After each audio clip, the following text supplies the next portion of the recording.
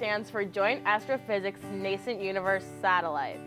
JANUS is a mission that's constructing a satellite that will be sent into orbit. It will be looking at the origins of the universe by looking back into time at a period after the Big Bang when the first stars were beginning to form. By being able to detect gamma ray bursts, JANUS will be able to recognize the first stars and galaxies.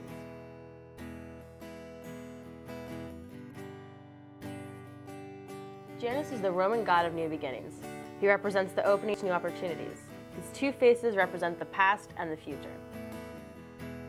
It's important not to forget to keep the community and kids involved in space exploration.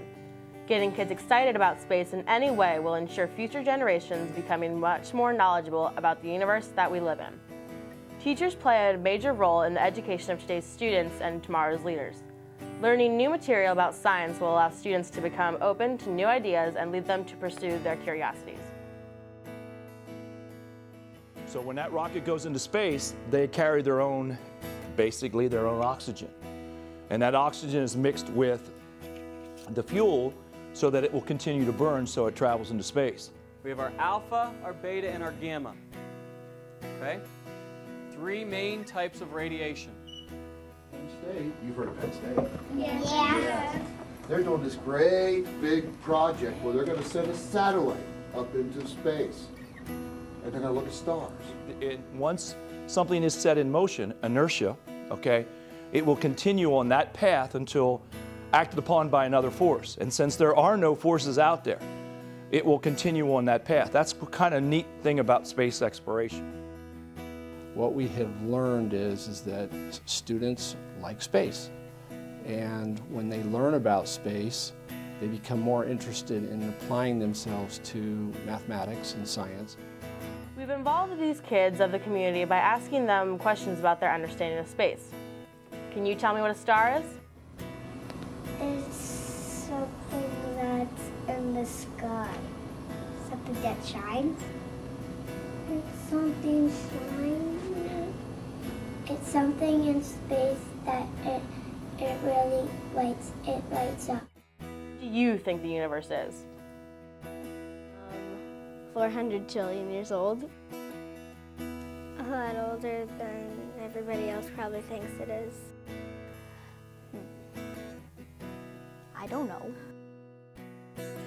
Penn State is going to need many interested students to work on projects such as JANUS in the future. Where do you want to go to college? Penn State. Penn State. Probably Penn State. Penn State. Penn State.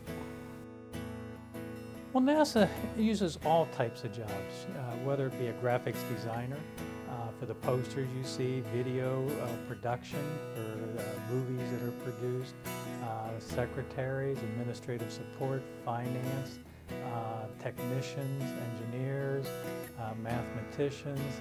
You know, it crosses all bounds. What do you want to be when you grow up? What do you... A teacher.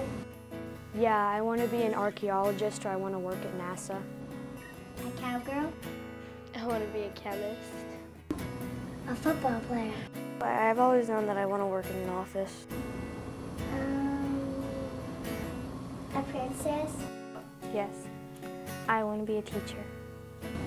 Spaceman.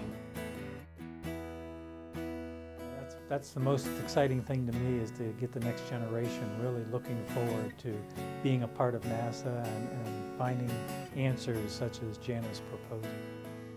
What do you think of the JANUS project?